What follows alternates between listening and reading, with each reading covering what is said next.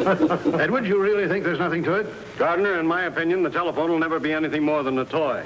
You won't put any of your money into it or advise your friends to do so? I shall urge all my friends to have nothing to do with it. And I suppose the next thing you'll be wanting us to wire every house and public building in the country? We might have to do that, too, eventually. Mr. Bell, tomorrow morning, Sanders and I are going to have our heads examined, just for standing here listening to such nonsense. Ignition sequence starts. 2, 1.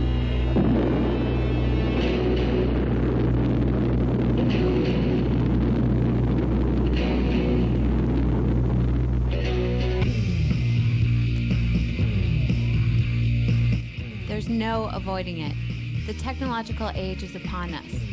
Technological influences are everywhere, making our lives more efficient and everyday tasks that much easier. Everything from the supermarket checkout to the most complex scientific analysis. Without these technological crutches, we become almost paralyzed, forgetting how to perform the most basic functions. Ensuring that these technological advances continue is a priority. Computer companies need incentives to invest in research and development.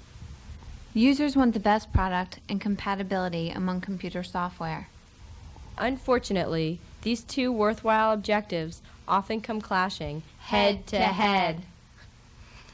Lotus versus Borland is at the heart of this debate. The narrow issue of Lotus v. Borland boils down to the copyrightability of a computer menu command hierarchy. Is it like the buttons of a VCR serving a purely functional purpose? Or is it more like a short story, an original expression capable of being told in an infinite number of ways? Even more fundamentally, the question is, to what elements of a computer are we willing to extend copyright law? The United States Constitution states, Congress has the power to promote the progress of science and the useful arts by securing for a limited time authors and inventors the exclusive right to their respective writings and discoveries. By giving creators an assured economic return for their expressive works, copyright protection fosters the growth of learning and culture for the benefit of the public.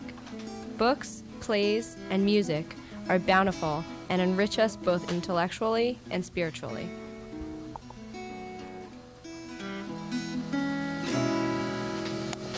Copyright law, however, was not written with the computer in mind. The computer didn't seem to fit into the existing copyright framework. Congress empowered CON2, the Commission on New Technological Use of Copyrighted Works, to explore the applicability of copyright to computers. The theory of it is you don't run before you walk.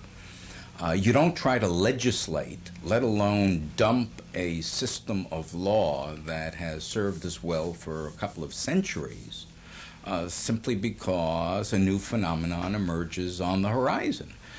You try and use the common law process, the judicial process, to walk, to take baby steps, and when you've gotten enough baby steps so that you feel fairly stable, then you can begin to define the doctrine in a way that makes sense and gives the kind of stability that people want.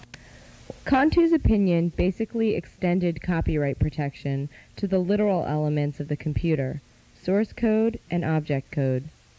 What remained to be addressed was the extent to which copyright law should be applied to non-literal elements of a computer, such as the user interface. Section 102A of the Copyright Act extends copyright protection to original works of authorship fixed in any tangible medium of expression, such as musical works, literary works, pantomimes and choreographic works, pictorial, graphic, sculptural, and architectural works. Section 102B of the Copyright Act excludes from copyright protection any idea, procedure, process, or method of operation. The user interface is how one executes a computer program. Since copyright does not extend to functional creations under 102B, arguably this would mean that computer interfaces are not deserving of any copyright protection. How do we balance the fact that We have expressive elements in a utilitarian object, such as a software program. This is not a novel, it's not a poem, it's not a play, which is purely fanciful. And the courts have struggled with trying to draw a line between expression and non-protectable elements. The Lotus v. Borland saga began in 1990, when Lotus Development sued Borland International for copyright infringement, seeking $100 million in damages. Lotus publishes the Lotus 123 electronic spreadsheet program. Users manipulate and control the program by choosing from a series of menu commands, such as copy, print, and quit, located in a two-line menu at the top of the computer screen. Users can also set up their own customized macros by programming a series of menu commands that are executed with a single keystroke. Borland developed its own spreadsheet programs called Quattro and Quattro Pro. These programs achieved compatibility with Lotus 123 by offering users an alternate user interface, the Lotus Emulation Interface. This allowed Lotus spreadsheet users to switch to the Borland program without having to learn new commands. Lotus users could also run their macros in Quattro by using the key reader, which emulated Lotus interfaces, enabling the program to understand and perform some of Lotus 123 macros. Believing that this was a blatant violation of its protected rights, Lotus sued Borland for copyright infringement. In the trial court, Judge Keeton of Massachusetts granted summary judgment for Lotus, holding that the menu command of its Lotus 123 program is copyrightable and was infringed by Quattro's 123 mode. By filtering out the unprotectable procedures, processes, systems, and methods of operation, Judge Keeton determined that the parts of Lotus's system that were capable of separate expressive elements were deserving of protection. Unfortunately for Lotus, however, this was hardly the end of their battle. The First Circuit reversed Judge Keeton's decision, holding that Lotus's menu command hierarchy was not copyrightable subject matter under Section 102A of the Copyright Act. The court was persuaded by Borland's arguments, expressed in part by a videotape. Lotus is trying to copyright procedures and methods of operation, as Lotus's own video plainly states. Hi, my name is Larry Rochfeld. I'm Lotus's product marketing manager for 123. Lotus's video clearly shows that Borland's product and 123 can perform the same operations using the same procedures, but the products look entirely different. Lotus is not complaining about the way Borland's product looks to the user. Lotus is complaining about the fact that Borland's product can perform the same operations using the same procedures. Now we'll take a look at how to change the default for recalculation from automatic to manual, first in Quattro, using the 123 compatible menus, and then in Lotus 123 Release 2.01. First, I press the slash, as you saw, to get up the menu. Then I can press the letter W to choose the worksheet option, performing some common operations in Quattro Pro.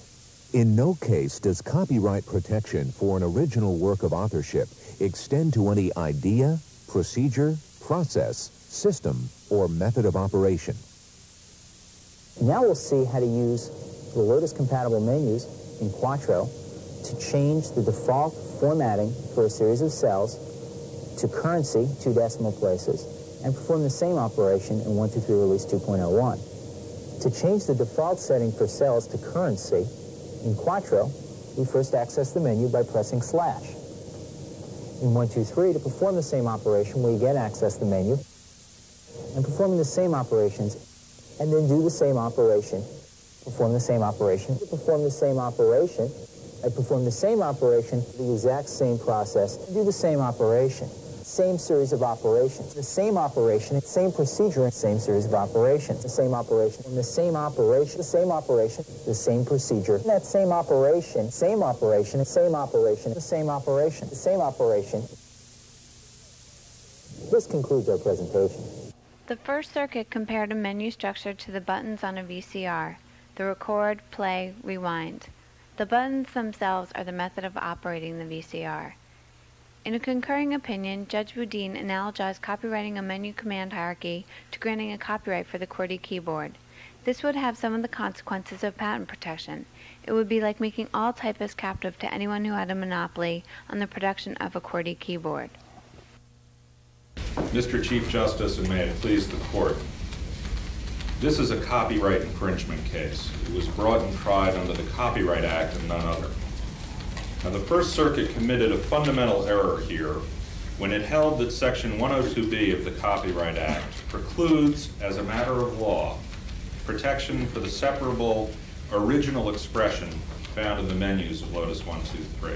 You believe the sole question before this court at this time is whether the First Circuit is accurate in its construction of the relationship between 102A and 102B? I believe that is precisely the question on which this court granted certiorari, and that is properly the only question before this court.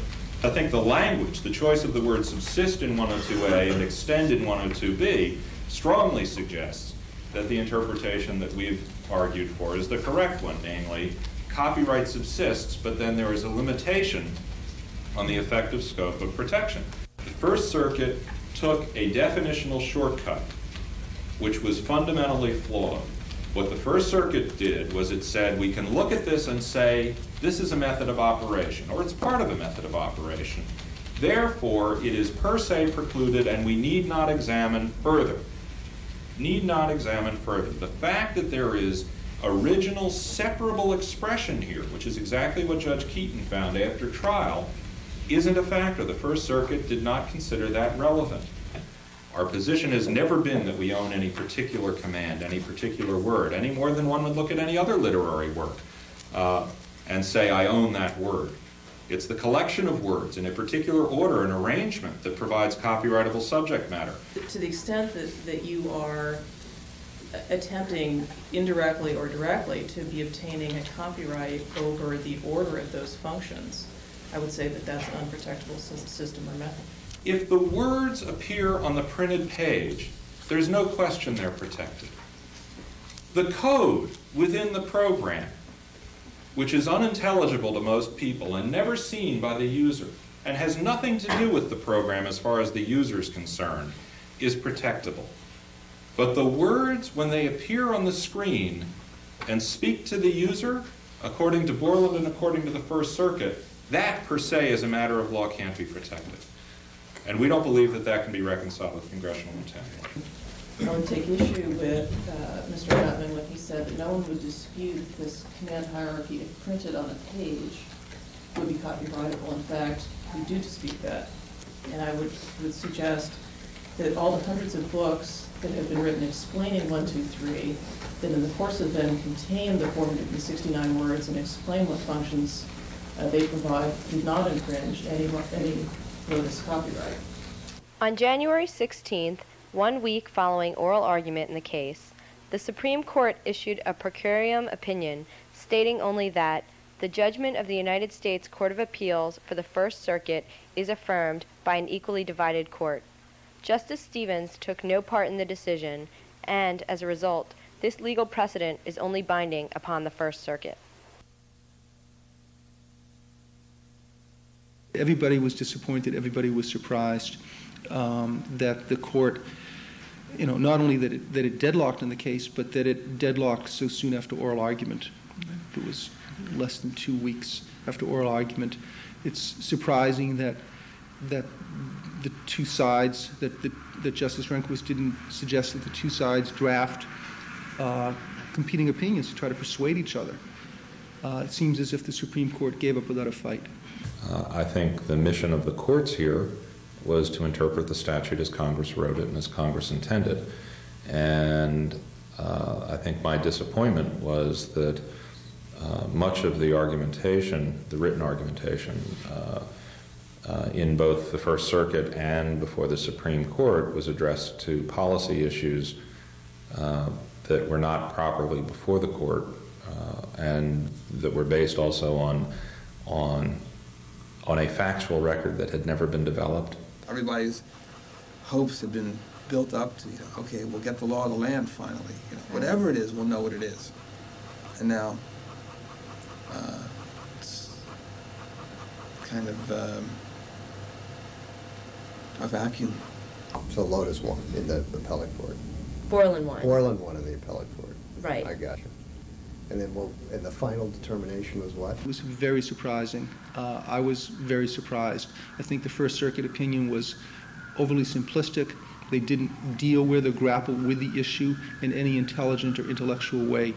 They, rather than try to untangle the Gordian knot that they were presented with, which Judge Keeton had at least made a sincere attempt to struggle with responsibly, they said, we're just going to go around the Gordian knot. We're going to ignore it altogether. Probably the First Circuit did the right thing. Whether it was for the right reason or not is something there's great disagreement on. And to the extent that we need clarification in this statute, we're not going to get it as a result of this case. Well, I think the law is more settled. I read a little bit more into the Supreme Court's decision than merely a tie vote. I think they had two options when they got back. I guess they had three options. They could have declared one side or other the winner. I think it was clear to them that it was a complicated case, and some of them at least didn't really have it under control. So they could have just declared that cert was improvidently granted, in which case that would have left the First Circuit decision intact, or they could have affirmed it by a divided vote, which they did, meaning they affirmed the case, but as you pointed out, it only has effect in the First Circuit. That's what they chose to do. The general trend in the law is against protection, and with the Supreme Court case as backdrop, my guess is we've seen the last menu case we're ever going to see. I'm happy that it came out that way, because I've been a very strong argument that to the extent stronger protection is needed, copyright is the wrong way to do it. And so therefore, this avoided setting a very dangerous precedent, one that would backfire, one that would actually wind up reducing the amount of innovation and hurting users. So I'm happy it came out that way. I wish it had come out more strongly. I think the main concern was, let's focus on the law. And under the law, it should not have been that difficult a case, has always been my view. Was this a difficult case? How did the courts come to their decisions? What were the important issues they took into consideration, and how accurate were their conclusions?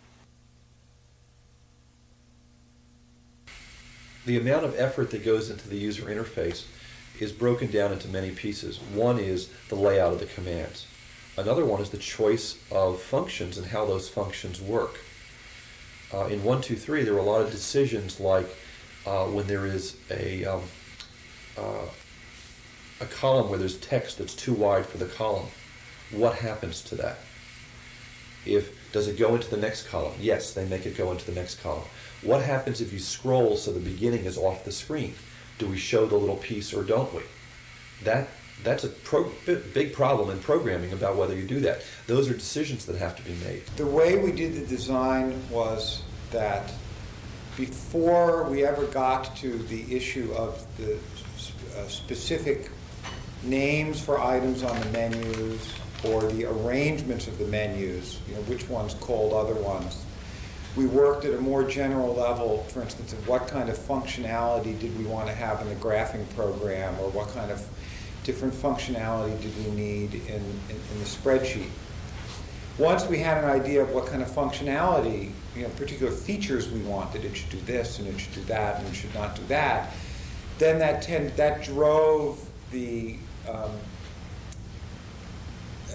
design of the user interface itself, the particular command sequences to invoke the functions. We looked carefully at all of the existing spreadsheets, notably VisiCalc, but not just VisiCalc, also Multiplan and SuperCalc and Context MBA, to see what we thought worked well in them and what didn't work well.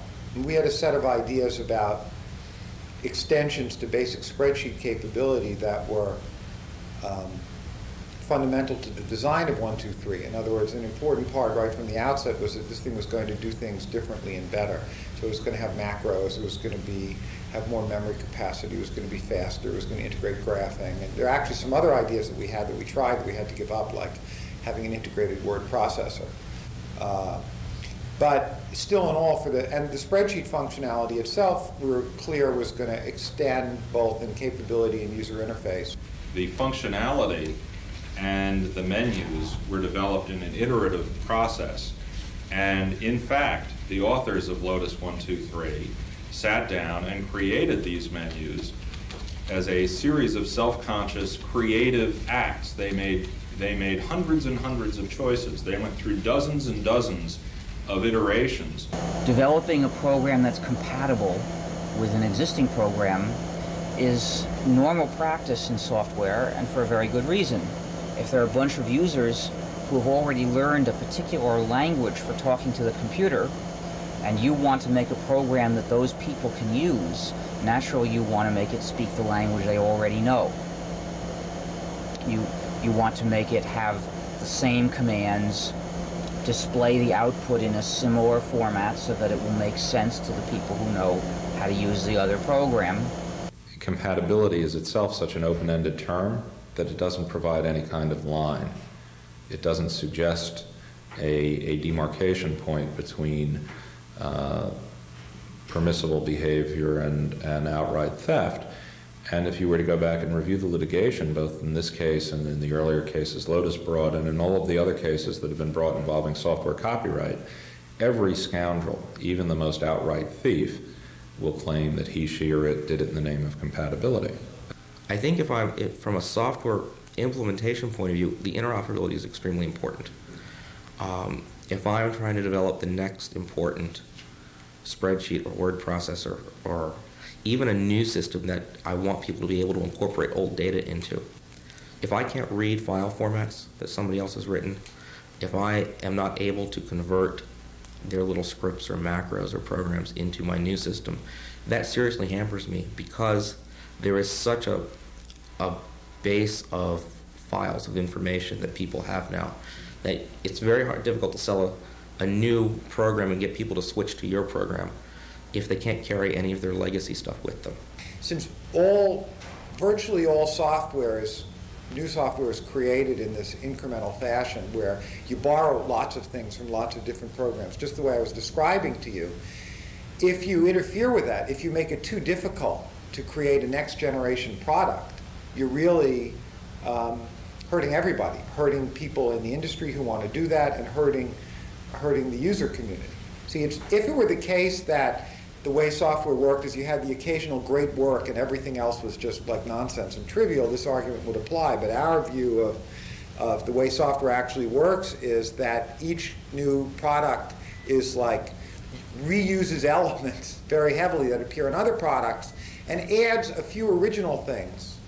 But what's really of value is the gestalt, is the totality of the arrangement of the elements. Everybody builds on everybody else. It's too complex to make everything different. It's hard enough to do that. So that's one thing that you're going to see in programs. People are always building on the shoulders of giants. If I look at VisiCalc, I can tell you what program inspired me to do what feature. Don't you think Beethoven stood on the shoulders of Mozart?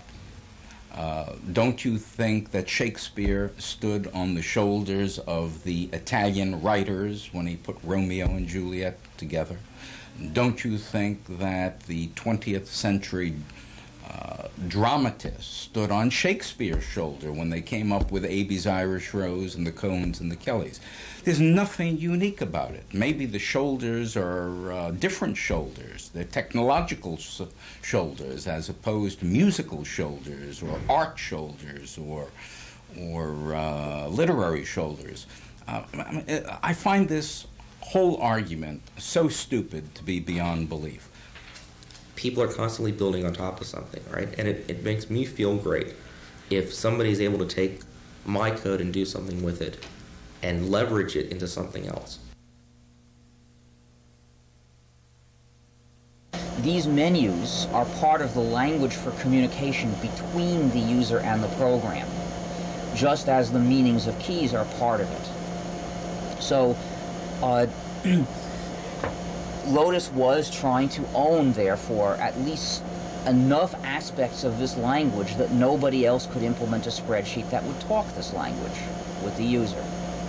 So whether they were trying to own every single aspect of the language or only half of them, a certain half, either way it's enough that in practice they have a monopoly on speaking that language with the user.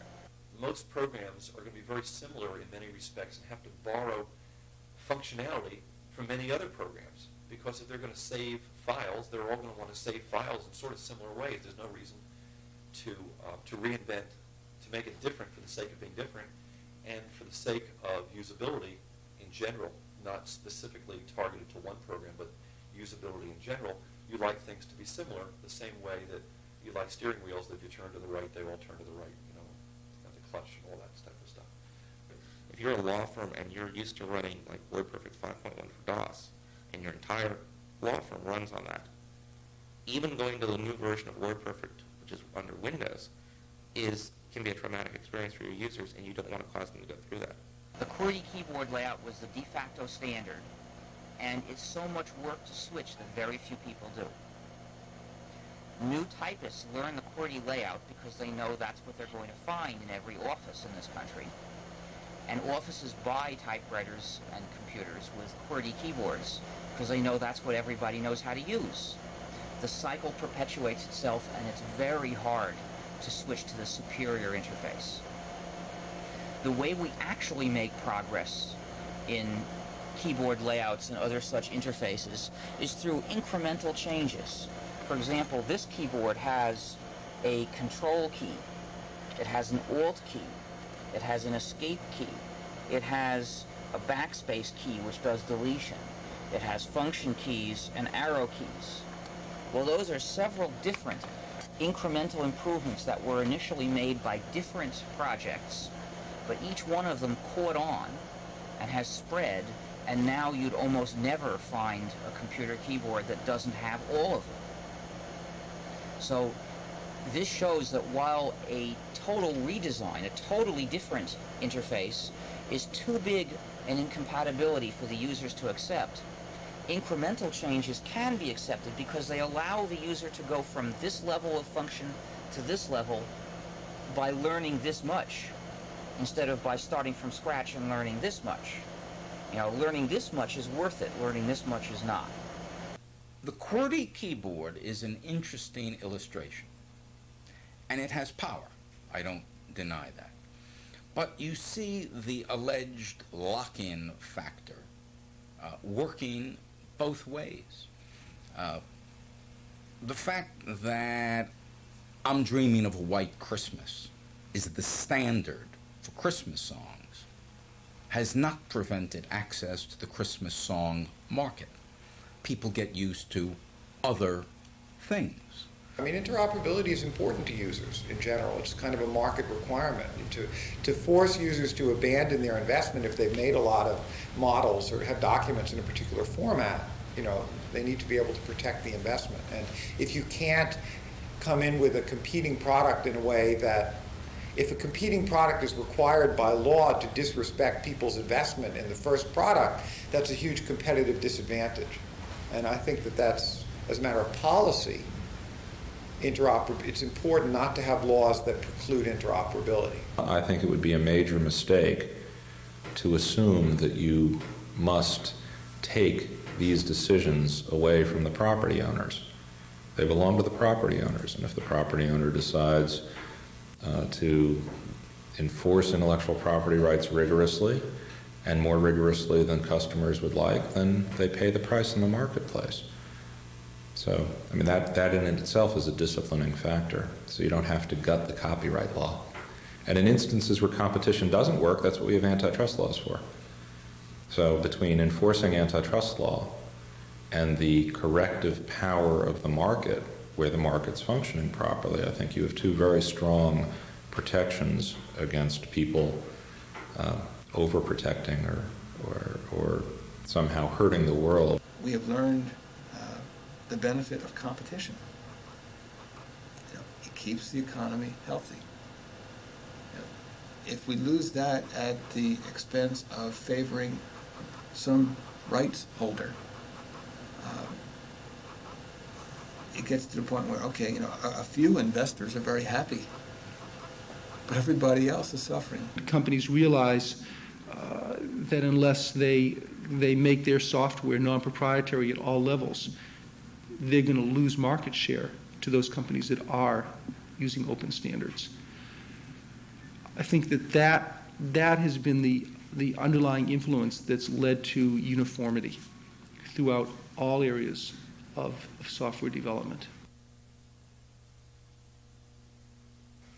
I believe that it was completely not in Lotus's interest to do what they're doing. That the people who were made the decision to do this lawsuit did not understand the development process. They were viewing themselves that they were trying to protect this one thing they had, 1, 2, 3, they thought was this incredible value, which it was, but only for its time. And were putting their effort into defending from people who weren't really the problem for them when they should have been moving ahead. They were forgetting that in order for them to be where they were, they had to be compatible with what went before, and they had to read the file formats from before, just like most every program reads the file formats of data that comes before, and customers expect that. The U.S. Constitution says the purpose of copyright is to promote progress. It turns out that interface copyright on a language, can't promote progress. It offers no benefits to small companies. It only gives benefits to those who have a product that's so successful that its language has become the de facto standard. Something which you differ from at your peril. This industry is one whose history shows lots of little startups. A couple of guys working in a garage who have a bright idea, and they show it at a trade show, and the world gets excited. Now, if what Borland did is legal, if that were to be the law of the land and were recognized and accepted as such, then what would happen the first time those bright guys showed off their product is that the big companies all around the U.S. and around the world, I mean, Lotus is, in this context, a very small company, was a small company, even before it was acquired by IBM, would begin the process of reverse engineering and coming out with their own clones of this hot little product. Now, who wins that fight? If there isn't strong intellectual property protection, what happens to the little developer who came up with this product? Today, or at least up till now, with the intellectual property protection in place, if somebody else wanted that product, they had to either enter into a license agreement or, as often happened, buy the company. And there are a lot of these developers who stop working in their garages and drive into those garages with Ferraris precisely because a Lotus or an IBM or a Novell or somebody or Microsoft has liked their product and bought it. If you're talking about a small startup company that's trying to get a niche, there's really two sides to the coin. On the one hand, if you've come up with a really neat idea, you want the protection so that you can at least make back your investment off of it and hopefully, bankroll and start a company going. The flip side of that is a big company that's got a large portfolio of copyrights and patents that it owns can stomp on you. I'm considered a person who is the one that you want to incent to do stuff. What often happens is when a software company gets to a certain size, they bring in a lot of other people and all that, and those people are basically, their goal is to get the next quarter earnings up, and they're worried about short-term type of stuff, and they really can't be speaking on behalf of the industry about all that stuff, because they do have their shareholders. Lotus did have their shareholders' short-term views, and they weren't worrying about are they going to have to clone Excel one of these days. They didn't have to worry about that. It runs contrary to the entire intellectual property scheme and certainly to the Copyright Act, that the notion that the price of popularity is a forfeiture of your rights. I mean, what you're saying when you say industry standards lose their protection is we'll let you have copyright protection unless you actually become successful. When you become successful, when you're the most popular, because in software, industry standard typically means nothing more profound than that this is, at the moment, the best-selling example of a program in this category. And if what you say is that the best-selling programs lose their protection because they are, quote, standards, and God forbid we should protect standards, imagine what the reaction would be if you made such a suggestion for motion pictures or for sound recordings. You know, the Beatles lost their protection because of their popularity, or not my cup of tea, but Michael Jackson or somebody like that. You know, you're too popular. Madonna, you're too popular. We're very sorry, you've become the standard. And so now the world is free to copy you. You'd be laughed out of court, you'd be laughed out of a classroom if you made that suggestion with respect to anything else protected by copyright. Star Wars, you now belong to the ages. 20th Century Fox, I'm sorry. I don't think any of the software companies that we've ever backed have had copyright protection. That hasn't been one of the factors that we have we've looked for to justify making an investment. If we were financing companies who had an entrenched position, who had a software product with an entrenched position, we'd be thinking a lot more about copyrights, I suspect. If in fact it is deemed a method of operation, how is TeleTV going to distinguish its user interface from Americast, which is going to be its primary telephone-based competitor, or Disney Interactive, which will have an online service of some sort that may be competitive with these services, or TV Guide, which will have its user interface and be offering some sort of online service.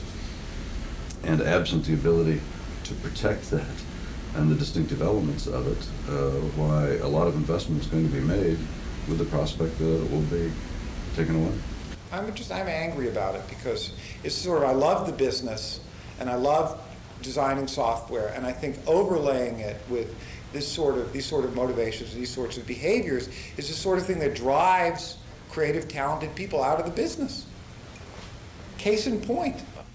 Let's face it, the people on the sides of the technology issues are self-interested. Some of them are the creators who want to maximize the reward for their creation, like a Lotus 123. Others are the copyists, and I'm not using copyist in the plagiarism sense. They're the people who earn their keep not by doing original work, the way a Mozart might do an original work, but by standing on the shoulder of other people. Society needs both. Society needs the original software writer. It needs the cloner. We just haven't struck the balance between the two yet. The lawyers really were approaching the whole subject of software through the eyes of copyright doctrine and not through the eyes of actually understanding what the technology was about or how it worked. So they had a number of assumptions that were just, they had a bad map for the territory and didn't even know they had a bad map. The technologists, conversely, understood the territory but really had no legal map at all, no understanding of copyright doctrine and its history and where it comes from and why it's there. And when you have that kind of a situation, everything misses the point. There is nothing to suggest that the technology is beyond the compass of smart judges. They simply have to learn it. That's tough. Some judges are smarter than other judges. But as the world turns and each generation of jurists is replaced by a younger generation of jurists, the gap narrows.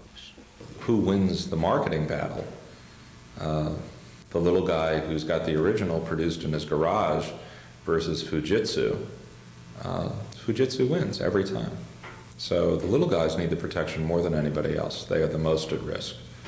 The big guys could make the, if none of this was proprietary anymore and it was only a matter of marketing battle, the big guys could fight that fight. The little guys are gone. So they're the ones who, they may not all understand it, but they're the ones who most needed and need this intellectual property protection. To call something protection implies that whatever it is blocking is bad and harmful. And therefore, it implies that any imaginable kind of intellectual property is a good thing. Therefore, if we want objectively to consider whether a particular kind of intellectual property monopoly harms society or benefits society, we should avoid biased words like protection. Developers don't understand the power of Washington and are not well organized. I think that Washington should make more of an effort to understand the needs of developers because, frankly, developers are naive. They don't understand what Washington can do to them. And that means that we end up resolving things in court instead of resolving it in Congress, for example. There is a crying need for computer scientists to have better understandings of the law in general, and in particular, intellectual property issues and other issues that evolve because of things like the internet. Just like you had lawyers who had to learn about computer science, computer-related stuff and network-related stuff to be able to deal with those issues. You can have very good attorneys, but if they don't have a background in computer science, you're trying to explain to them what's going on. I mean, you're talking sort of past each other. A lot of software executives in smaller and mid-sized companies are not aware of the law, and they do what they're going to do, and maybe they'll find out down the road what the consequences are, but they're not particularly aware of what the restrictions on them might be. Our legal system functions so slowly in a realm where the technology and the economics operate so much faster. What we're looking at is sort of an interdisciplinary mismatch. Scientists love certainty. Technology people want to know where every I is dotted and where every T is crossed. That's simply not the way the law operates. The law constantly evolves as it becomes more intelligent on a subject and as it builds experience. And the fact that in the computer software field we've had some ambiguity for a number of years is not a unique phenomenon. Maybe it's a unique phenomenon to computer people, but it is not a unique phenomenon in terms of the law. That's the way we operate. When you have lawyers trying to apply copyright doctrine who don't understand the technology, who don't know how to use it, they they do things that are fundamentally incoherent, in fact, inconsistent. They say things and don't realize that there are logical entailments of what they say that contradict what they say. And again, we have examples of this. I mean, so for instance,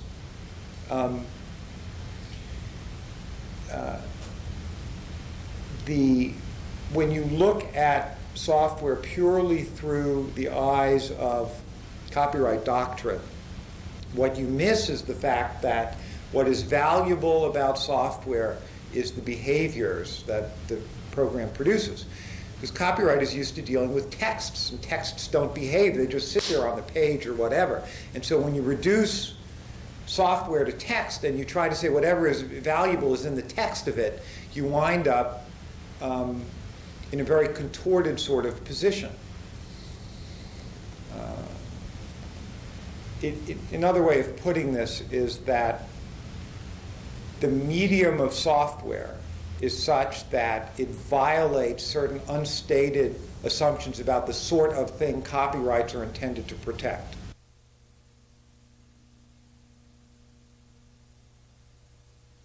With the law being somewhat in turmoil, no lawyer can say to a company, this is what the law is, this is what your chances are. You have to give a client a somewhat ambiguous direction.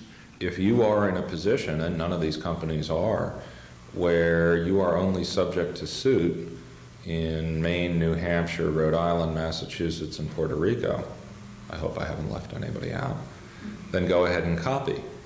If, on the other hand, you could be sued in the 10th Circuit or the 5th Circuit or the 9th Circuit or the 2nd Circuit or any of the other places where the courts have taken different views, you have a problem. And since nobody, or at least nobody I know of, has a business sufficiently confined that New England and Puerto Rico mark its boundaries, or the boundaries of effective jurisdiction over the defendant, the answer is there isn't a legal rule, and so people can't order their affairs. Those who would like to take advantage of freedom to copy can't today without some risk, because the Supreme Court didn't decide the case. It was getting to be a little bit like obscenity. I'll know it when I see it, which is about the last thing that the business community wants to deal with. Because if they're going to invest some hundreds of thousands or millions of dollars developing a product and bringing it to market, generally they want to know, okay, what can I do and what can't I do? You go for everything you can get your hands on. And you say that the law is uncertain.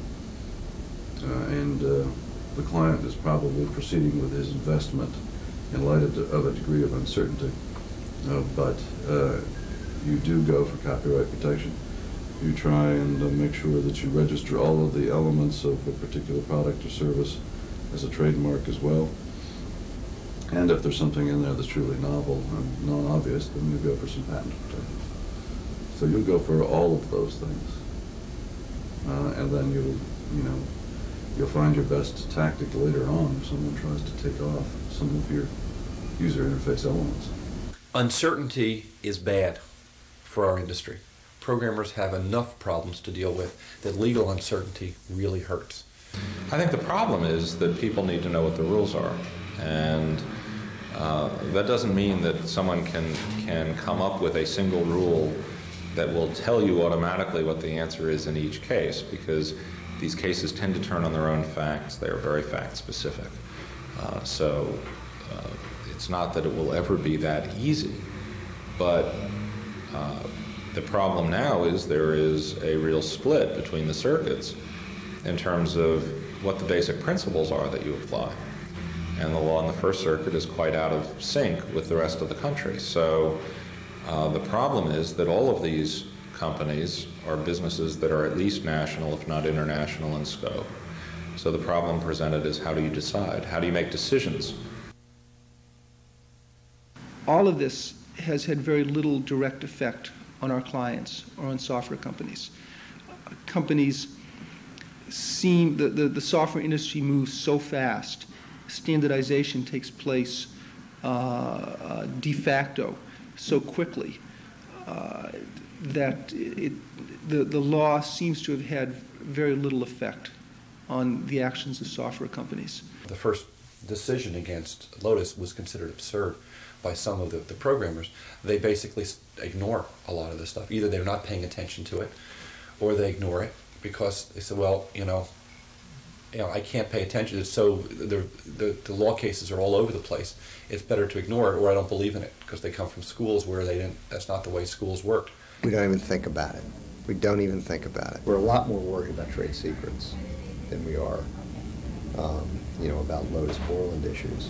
It leads to a classic case of forum shopping, controlling strategy. For example, let's assume that one of our clients was threatened with suit by an out-of-state company for infringement. By not only an out-of-state company, but a company outside of the First Circuit. We would immediately find local counsel outside of the First Circuit in the potential plaintiff state and bring an action for declaratory judgment, or at least file it, because we want the case to be outside of the First Circuit. The First Circuit has become a pariah. It's become a circuit to avoid at all costs in a case of this nature. The general trend in the law is against protection. And with the Supreme Court case as backdrop, my guess is we've seen the last menu case we're ever going to see. And graphical user interfaces seem to have leapfrogged ahead of these cases. And the cases like the Lotus Borland case no longer really are applicable. I think that anyone knows that you don't copy precisely proprietary or original icons, for example, that are created by a company. That's just morally wrong. It's like copying art. Nobody needs to do that. But as far as the basic structure of a user interface, Windows now determines that. So it's less of an issue. It seems clear that at some point, and maybe Lotus v. Borland may not be the best case to present for the copyrightability of user interfaces, because the creativity in it was pretty trivial. But if you think of the creativity being Mickey Mouse basically being your guide into the internet, you have something that I think probably most people would immediately intuit as copyrightable. And as a consequence, I think the next case that comes up where someone tries to rip some of this stuff off may be an easier case for the copyright rights holder. All the information that people are making available on the World Wide Web, is that now not copyrightable because when you point and click, you go off, computers go off and do things? Is that now a method of operation not copyrightable? It's a global issue. I mean, our government has been marching around the world pressuring our trading partners to provide strong, effective copyright protection for computer software. And that was at the request of the U.S. software industry. This is one of the few industries where the United States still has a dominant position in the world. And the reason is strong, effective intellectual property protection. There are lots of people around the world who'd love nothing better than to be able to copy the creative efforts of America's best developers. If Lotus had been able to protect sort of like the spreadsheet metaphor completely, you would never have seen the wide distribution, I believe, of spreadsheets among people. You wouldn't have seen the competition. You wouldn't have seen the price come down. Had I gotten a patent on it, what would I have done with it?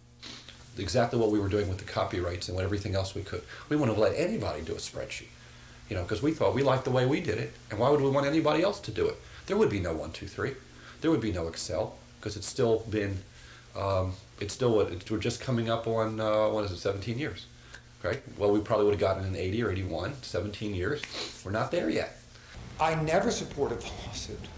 And my conflict was that because of residual loyalty and to people who were there and to the company that I started, and because it's not in my nature to like to kick up a fuss, believe it or not, I felt really constrained from speaking out as strongly as I really felt about this for many years. The question then becomes, on this line of argument, if that's possible, what to do about it. And my point is that copyright is not well suited to prevent or to deal with this problem, because the period of protection is too long, and and also because it protects the wrong thing. Trying to, extend copyright to protect look and feel does incredible violence to the spirit of copyright doctrine. This is from a legal point of view. I won't make that argument. I'm sure you're familiar with it. It's been made a lot of places. So that led us to come to the conclusion that you needed a kind of a sui generis form of protection, and that the form of protection that we talked about in the law review article was one that would essentially be a variant on unfair competition law that would provide a limited period of protection against things like clones in order to make sure that there wasn't this disincentive created for creators. But it was a much narrower and more tailored form of protection. Call me old-fashioned or just stubborn, but I think Congress actually got it right. I think copyright is the right vehicle. I think that we are living through a period of uncertainty because the courts are struggling as they're trying to apply these traditional doctrines to new technologies, which they don't perfectly understand yet and may never. But I think Congress, when it picked copyright as the vehicle, made a correct choice. It strikes the right balance. Copyright law does not say you can't do it. Copyright law just says you can't copy. If you want to do it, you have to do it in your own words. In the case of menu command hierarchies, one could make a case that if you want protection over it, you should have to satisfy the rigorous requirements of a utility patent, and if you do that, you get 20 years worth of protection. But under no circumstances should you get 100 years of protection through copyright law merely by filing a form in Washington and paying $20. If you create unique collections of features that have behavior, those could be protectable per se through some sort of, registration of this is what we've done, and we assert that it is, original in the following form. and it could give a limited amount of protection, like we typically said, maybe 3 years. I think as long as the marketplace is competitive and there are a lot of user interfaces out there, that I think copyrights can be looked to, and I think appropriately so, and I think it'll be full copyright protection. To the extent that you get a dominant user interface, then I think people are going to offer some thin copyright protection and think a lot about fair use, because they're going to want people to make somewhat transformative uses in order to compete with a dominant user interface platform. I haven't heard anything yet that struck me as sort of the right thing. A lot of what I see is the wrong thing, because I think by rushing in and trying to claim that a program, well, is just a literary work, so we protect it the same way, or it's just a graphical work, or it is clearly patentable or not. It just sort of, we sort of are trying to just use what we already have as opposed to really thinking about whether what we have is even applicable.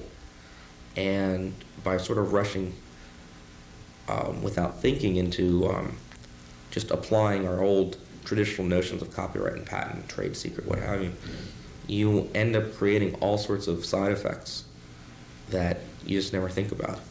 Maybe it's taken a number of years, and maybe some people think that that some of the decisions have been off the mark, but we are building a decision base that is beginning to color the picture. See, the copyright lawyers, they have all these standard answers. They go, oh yeah, but copyright's been extended to here and been extended to there, and that's all true, but that doesn't mean it's infinitely extensible.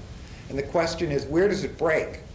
And is there something about software that breaks copyright in some important respects? Markets are very different. In some markets, you need the kind of monopoly that patent or copyright provides as an incentive to create. In other markets, you don't need that kind of incentive, and to provide it gives an ironclad monopoly that's immutable and lasts, in the case of copyright, for 100 years. So I think you have to evaluate, and our law's not set up to do this, but evaluate the type of market and then decide what you actually need to provide innovation in that type of market. The whole Lotus Borland case is really archaic. It's asking the court to decide a dispute based on economic principles that existed in the early and mid-1980s.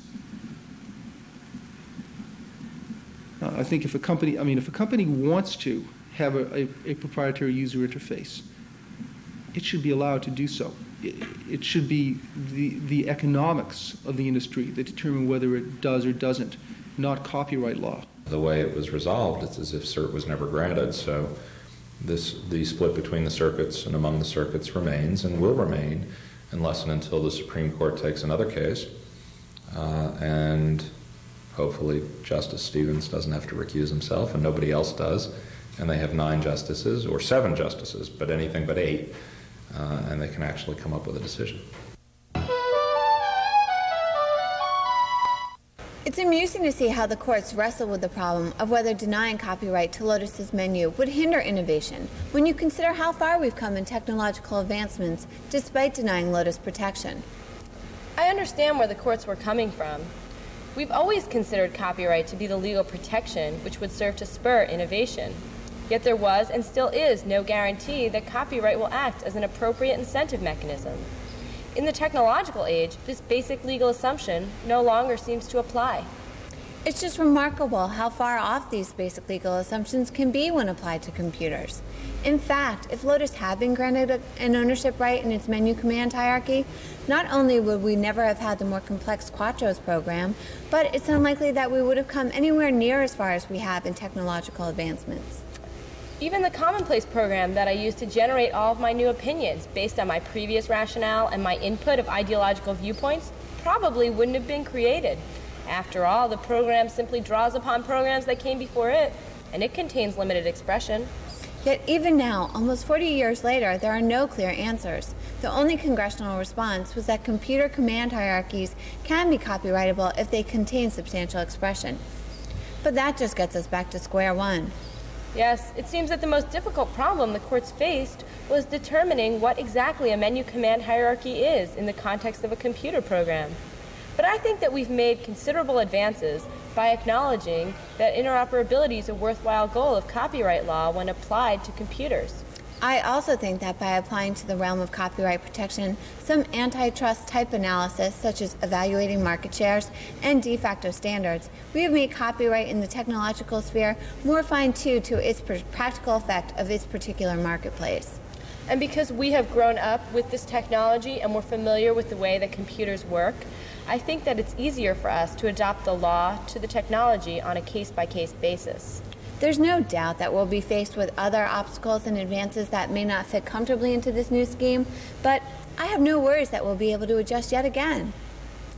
Well, shall we call it a day? I'm ready to sign off if you are.